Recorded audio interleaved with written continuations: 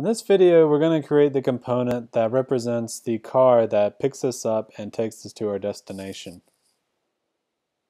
This pickup car component is going to need the car service just like as in the available cars component.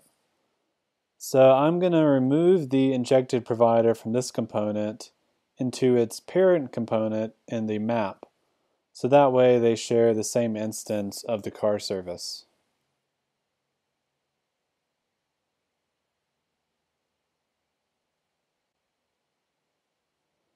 Now I'm going to add the pickup car component to the map template. And I'll pass in the map and whether the pickup has been requested as inputs.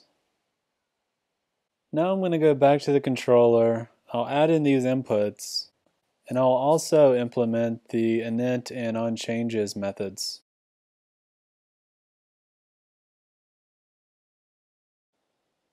When isPickUpRequested changes, we want to request the car and show it on the map. And when it's canceled, we want to be able to cancel the request and remove the car from the map.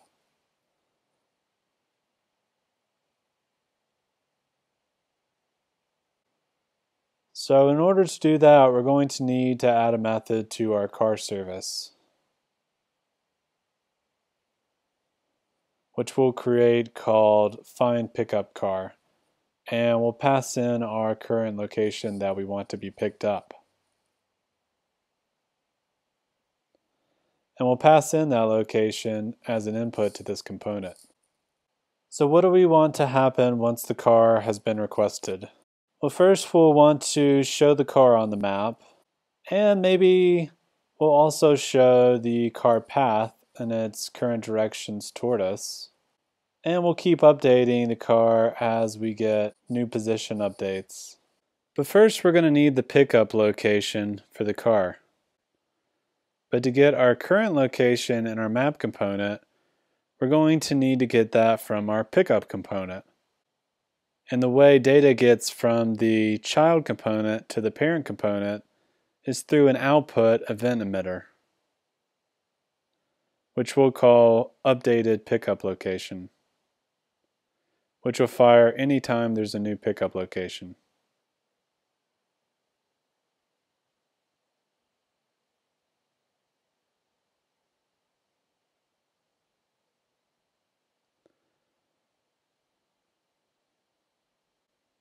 So we'll pass in the pickup marker's current position as our pickup location. And that parameter becomes the event variable inside our map component.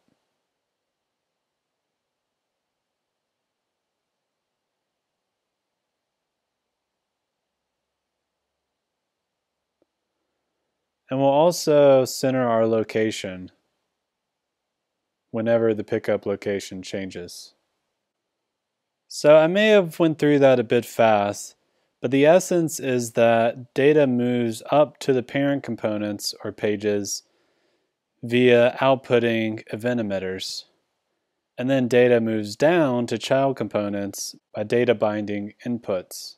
So we can see how we can output data from a child component up to the parent and then back down to a different child component using an input. There are other ways we could accomplish this, and in a later lesson I'll show how to implement a custom publish and subscribe model to pass data between components and pages. So now let's get back to the car service method that is going to find our pickup car. I'll implement this service method in the next lesson. But for now, I'm going to import our pickup car directive into our map component. And I'll rename it with a directive appended to the name to make it more clear in my import. And I'll console out a message in my request car to confirm that I was able to pass the pickup location from my pickup pin to my map and then back down to my pickup car. And if you look at your console, you'll see that it worked.